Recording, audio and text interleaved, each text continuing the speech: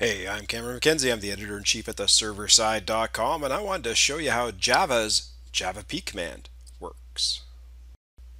Java's javap command disassembles one or more classes and prints out a variety of results depending on how you parameterize the command.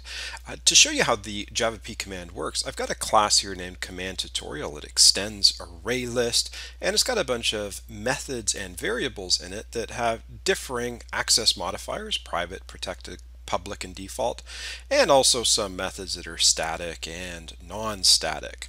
And what I'm going to do is I'm going to open up this project and just run the javap command on this class. Now, if I look, you can see that I'm not in the bin directory, so I need to move into the bin directory, and then I'll just say javap com.mcnz.javap.example.command tutorial.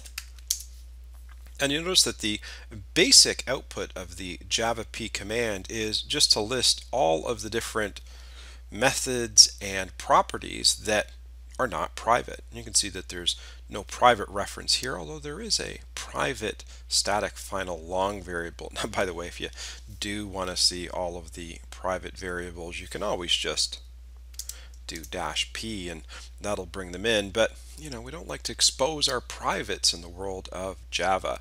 So that's kind of an interesting way to use the tool, but I don't know if that's particularly helpful. So when people are using the javap tool, they go a little bit deeper, and one level of depth that you can go is to take a look at the Java bytecodes that are created, the instructions that comprise the Java bytecodes for each class, and you do that by adding in the -c switch in there. I don't want to type out the entire class, so I'm just going to go to my previous command and type -c, click return, and you'll notice that this now prints out the disassembled code.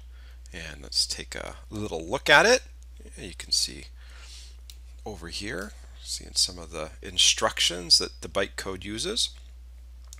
So that's a little bit more interesting. There's also another command that you can use called sysinfo, which will show you the path, MD5 hash, other pieces of information about the class. So why don't we do that?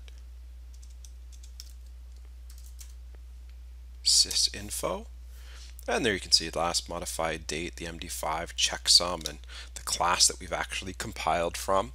Now, if you want an option, a flag on the JDK's javap command that does it all, well, you can just jump into the verbose mode. So I'm going to do that. I'm going to click that up button to bring the old command in, and then I'm just going to say, give me your best.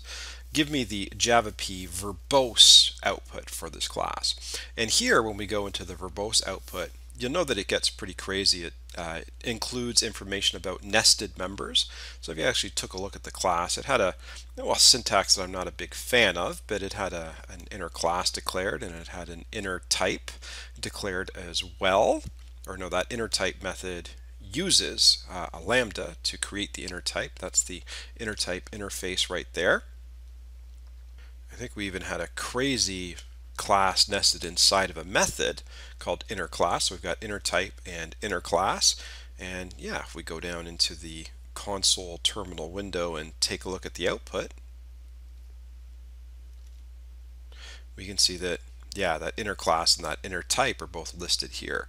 We've got some inner class listings, and boy, there's all sorts of verbose information, from the variable tables that javap prints out to information about how the class is structured.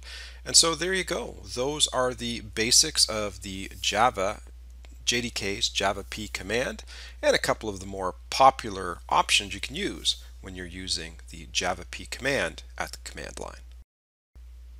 And there you go. That's how easy it is to use Java's javap command. Now, if you enjoyed that quick tutorial, why don't you head over to the serverside.com. I'm the editor-in-chief over there, and we've got lots of great tutorials on Java, the JDK, Jakarta EE, and everything that has to do with enterprise development. If you're interested in my personal antics, you can always follow me on Twitter at CameronMCNZ and subscribe on the YouTube.